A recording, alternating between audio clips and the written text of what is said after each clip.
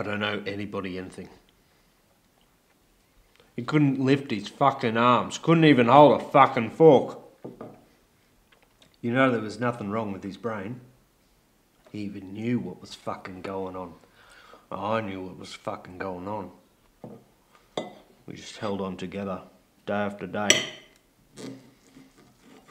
All the while he's wasting away.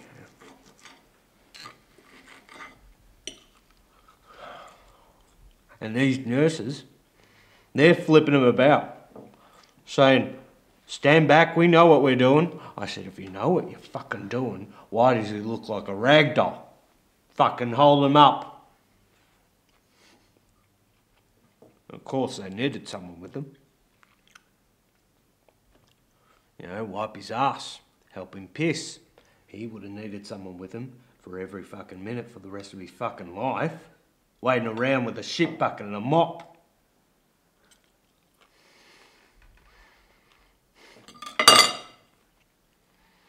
And this one day, this first year fuck of a nurse comes in and dumps this tray of shit in front of Dad.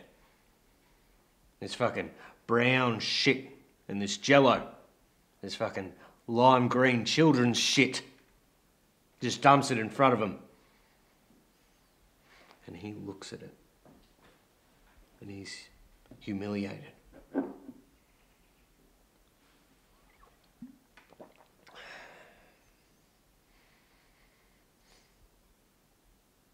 I saw him. I saw his eyes. Everything just disappeared.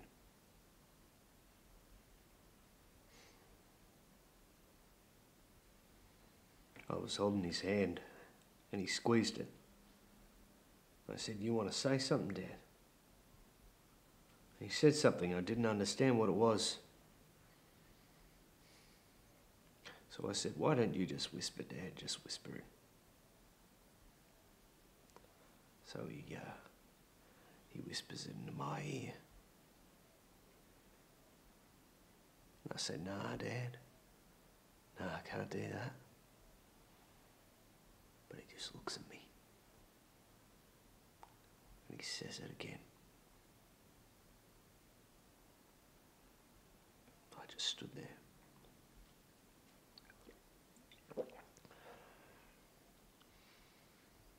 I stood there and then I did it.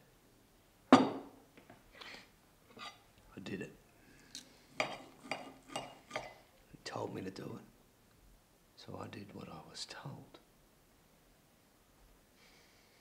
And now, what was inside of him is inside of me.